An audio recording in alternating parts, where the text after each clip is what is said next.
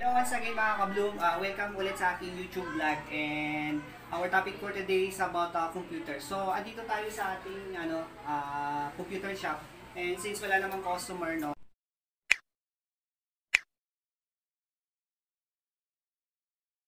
so, una-una yun, pasensya na kayo kasi medyo madilim, no, yung ating background because of nasa loob na tayo ng ating computer shop.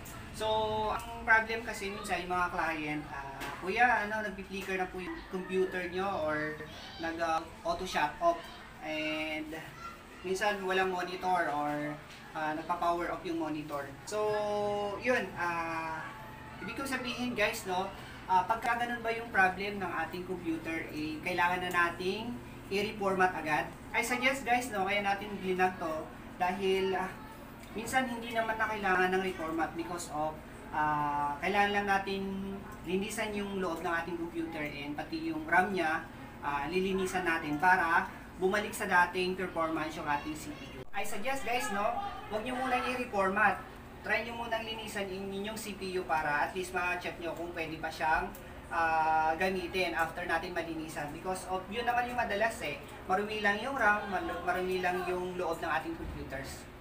So yun na yung topic natin about sa vlog na to, no? So paano natin lilinisan or paano maglinis ng ating CPU.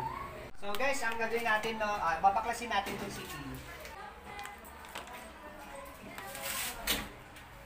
Wow! Ito tayo sa loob.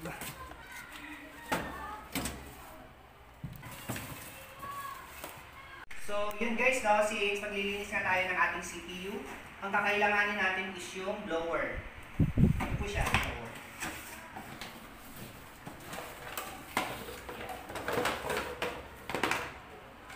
Sundal lang natin.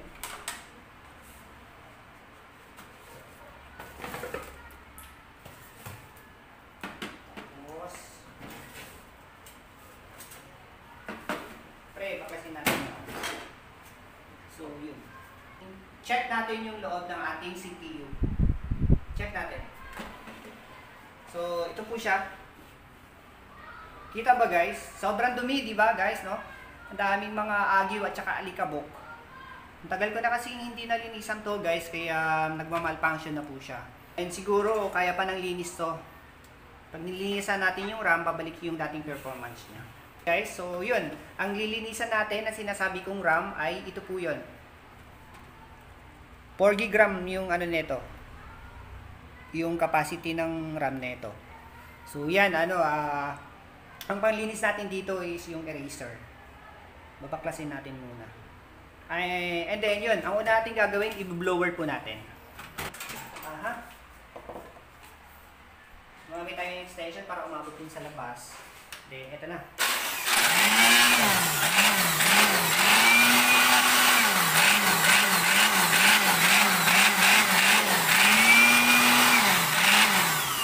Sobrang alikabok guys, pasensya na.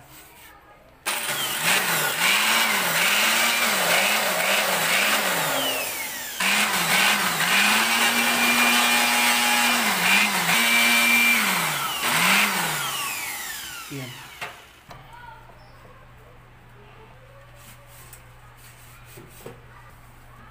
So, ito na guys, no? Ito yung sinasabi kong RAM na regularly dapat nililinis po natin. Yan. Kita nyo ba guys?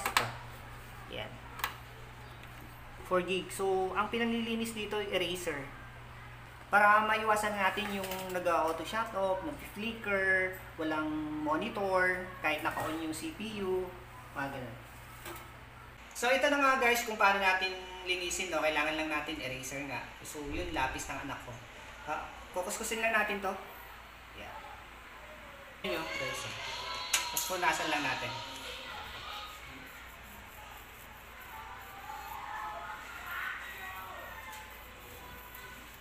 Tapos, babalik na natin.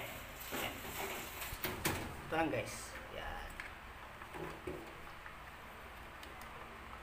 Kita nyo ba?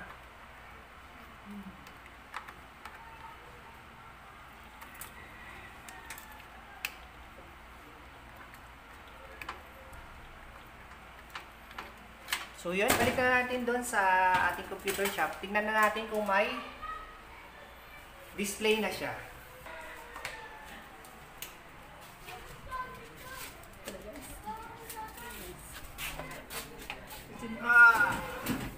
So yun. So, dyan lang kayo guys, no, habang na-assemble ko.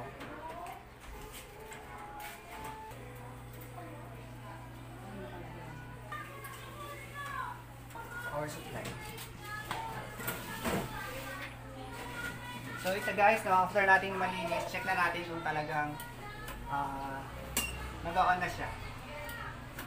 Yung timer pala ng CPU natin doon sa computer shop is piso net. So ilalaglag ka lang ng piso.